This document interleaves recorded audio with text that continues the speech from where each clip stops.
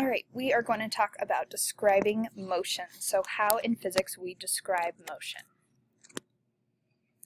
So motion occurs whenever there's an object that changes position relative to a reference point. In other words, if I'm staring at a dot on a line and I take a step forward, now all of a sudden that dot has changed position with reference to us, okay? So a reference point is just a point that we know and can measure from.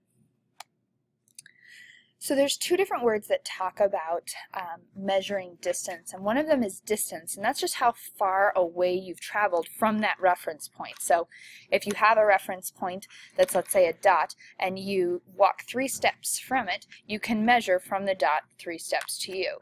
Now displacement takes into account both the distance and the direction that you've moved. So in other words, you would say, instead of just saying I took 3 steps from the point, I say I've taken 3 steps to the right from the point. Okay, and that gives me a direction and a distance from that starting point. Speed. So speed is a big calculation we use in physics. It's just the distance of an object travels per unit time in change in position.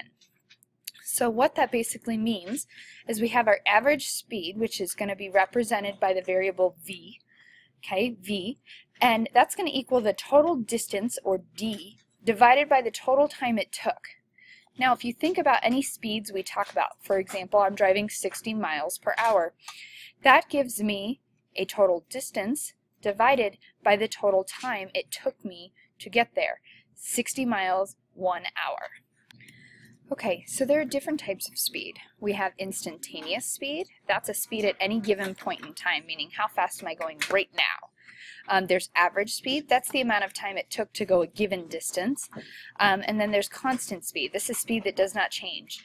In other words, if a planet, or no, let's not say a planet, let's say we shoot off a rocket in space. Remember, in space, and things aren't going to stop going the speed at which they're going unless they're acted on by something else. So let's say we shoot a rocket and it just keeps going. That has a constant speed, okay? It doesn't change. So instantaneous speed, like I said, is a speed at any given point, like driving a car and looking down at your speedometer. Right now I'm going 57 miles per hour, and now I'm going 59 miles per hour. Those are both instantaneous speeds.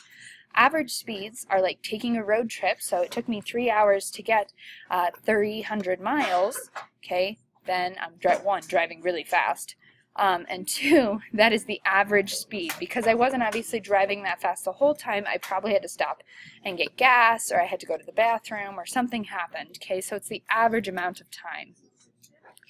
And constant speed is a speed that does not change. So if you put your car in cruise control and you just drive that exact same speed for a certain amount of time, your speed is constant.